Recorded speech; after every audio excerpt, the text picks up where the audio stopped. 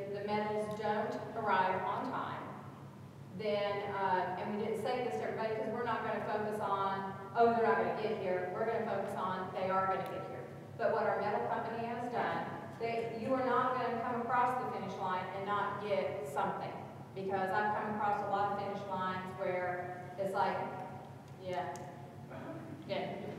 You know, I've even gotten a Pez dispenser, which I think is pretty cool, but it's still not a medal. So what they're going to do, they've created this this award here. It is going to be on it is our actual medal, but you know, it's not the size. It's all colored and everything. And each race is race specific. On the off chance that our medals don't come in, you're going to be awarded this at the finish line, and we're going to celebrate you. And when the medals do come in, if they're not here on time, our medal company is going to mail them to the people that are outside of our area.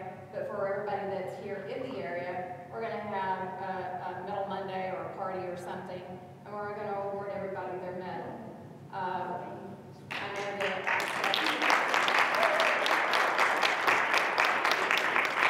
know that myself, personally, I have a couple of races that, you know, I did the race probably maybe 10 years ago. I still haven't got the medal, but, you know, it is what it is, and I love all my medals. That all being said, we are still very positive.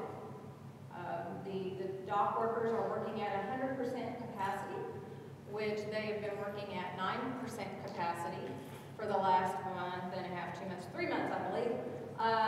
And I'm not going to get into the politics of the labor dispute because that's, you know, that's their deal. But I got an email from our folks at Hasty Awards that says our bug is finally docked.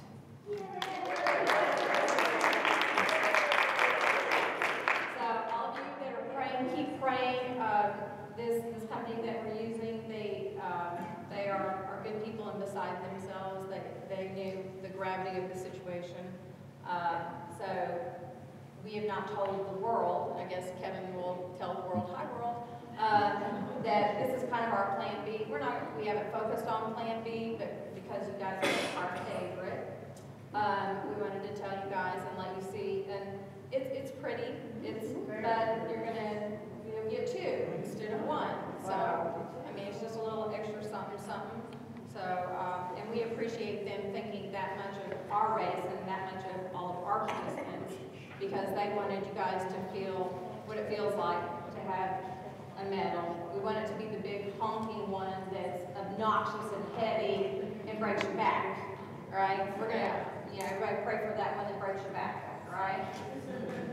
So, but fear not. If you guys have any questions, race week is kind of crazy and manic for everybody that's on the staff, and we appreciate you guys and trusting us with your time and your bodies and your emotions. Again, thank you guys. I know we're running late. That's all I'm going to say. But keep praying, light candles, do whatever you got to do, and they're going to go drive our medals to us. They're actually en route to go get them on a semi, and I don't care if we have to unpack medals at 2 o'clock in the morning. Marathon unwrapping party.